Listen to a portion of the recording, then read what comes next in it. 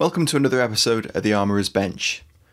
Today we're going to take a look at a little known type of weapon which rose to prominence around the time of the First World War, with a number of examples being developed and some even tested. As you can see from this footage, it's something pretty unconventional. Seen here, mounted on the back of a truck, is a centrifugal machine gun. I came across this footage while I was doing some digging through the online catalogue of the US National Archives. The centrifugal machine gun was not a new concept by the time this footage was filmed in the early 1920s. While the technology had risen to a new prominence, what was the actual allure of the centrifugal machine gun? The principle of centrifugal force, an inertial force which appears to act on objects moving in a circular path, directs them away from the axis of rotation. As a result, a centrifugal machine gun would require no propellant powder or a case to contain it, and it wouldn't require a conventional rifled barrel to stabilise the projectile either. Once released from the axis of rotation, the projectile travels on a linear trajectory until it expends its remaining energy. The primary issue is providing power to exert the centrifugal force and a means of accurately aiming and firing the projectiles.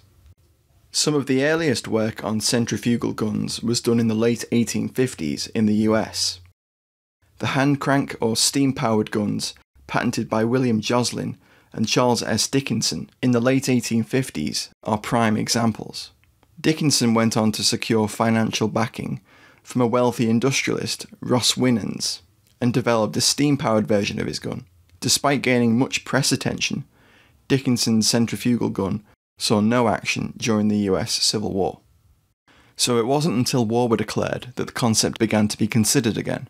In June 1918, Major Edward T. Moore and Saul Singer filed a patent for a centrifugal machine gun powered by an electrical motor.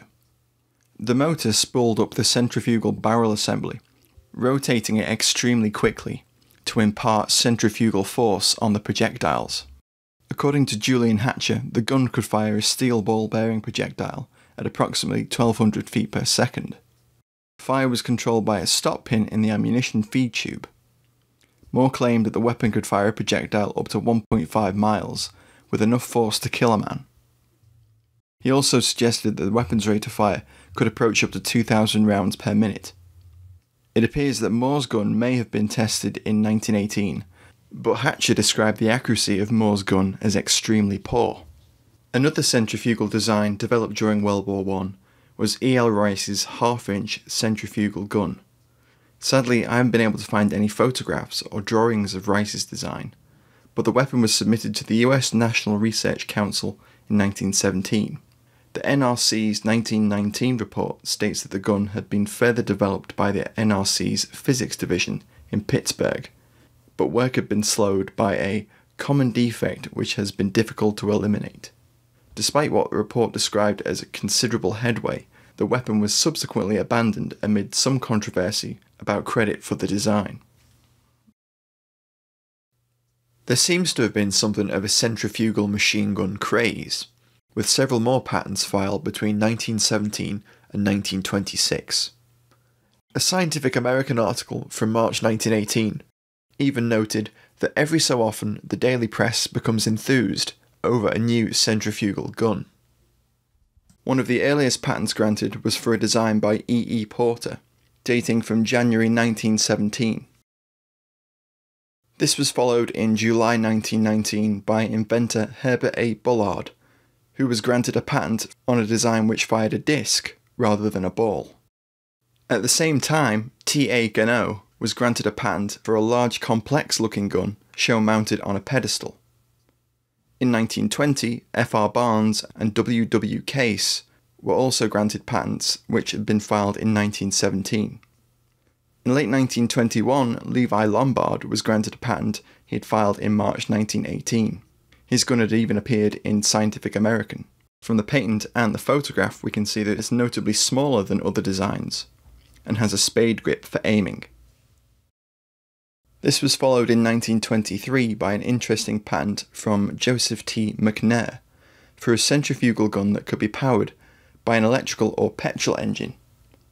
Some of the patent drawings show how the gun might be mounted in an armoured car or aeroplane. Intriguingly, McNair and Moore appear to have actually known one another, and were partners in a law firm together.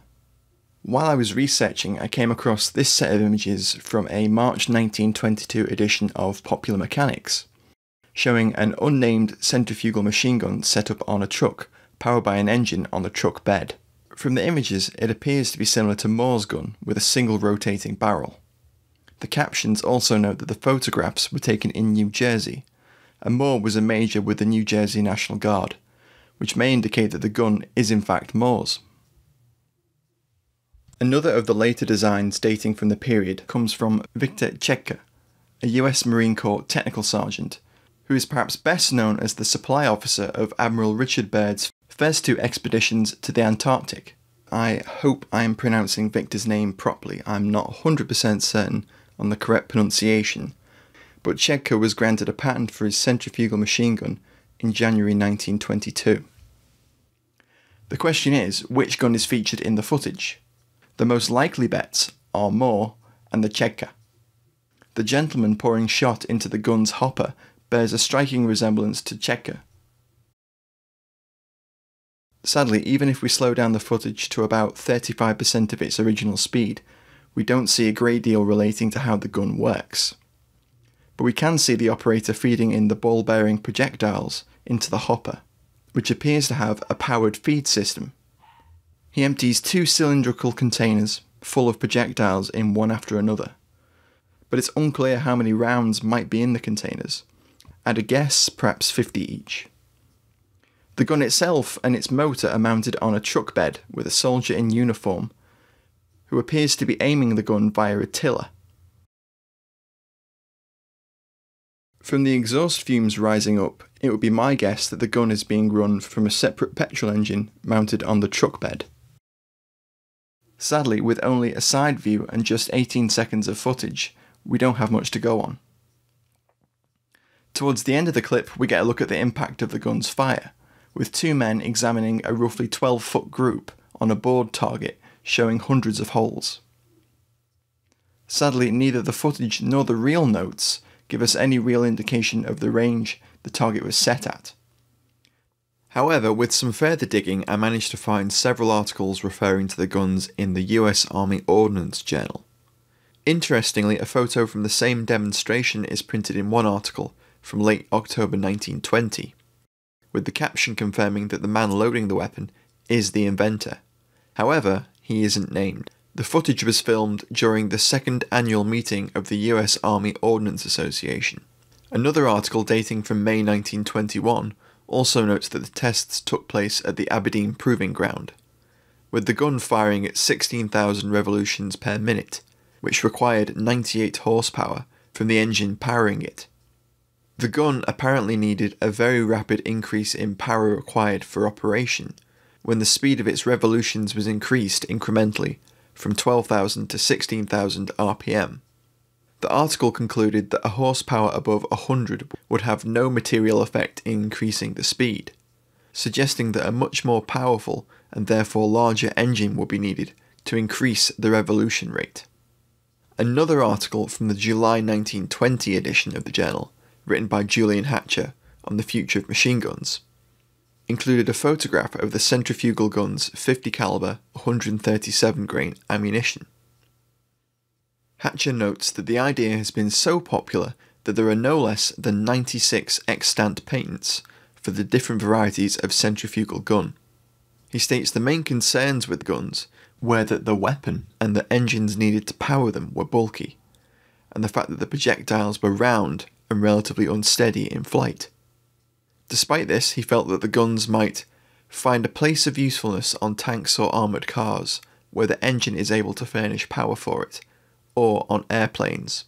He also suggested they might find some use in the defence of permanent works when a power plant could be installed, or against large targets at short distances. The device should be very effective, and Hatcher concluded that the guns had the merit of using very simple and cheap ammunition.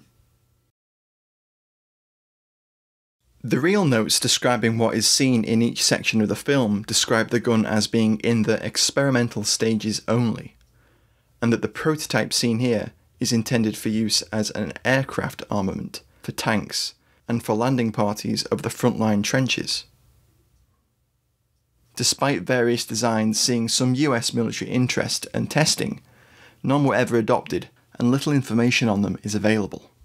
There are relatively few photos of centrifugal machine guns, so stumbling across footage was an extremely lucky and exciting find. I never imagined I'd see footage of one of these guns actually in action. They have a fascinating history, so I thought it'd be well worth covering in a video. So why didn't they take off? It seems that they were relatively cumbersome weapons with extremely varying accuracy. But this footage at least proves the concept. A short report in the May 1921 edition of Scientific American may shed some light. It states that an unnamed gun was rejected because of its great weight and inability to obtain high initial velocity, concluding that no centrifugal gun can have military value. It appears that the range of the centrifugal guns was limited by the speed of their revolution, which in turn was limited by the power of the engine or motor that powered them. And the larger the motor, the more cumbersome the weapon system was.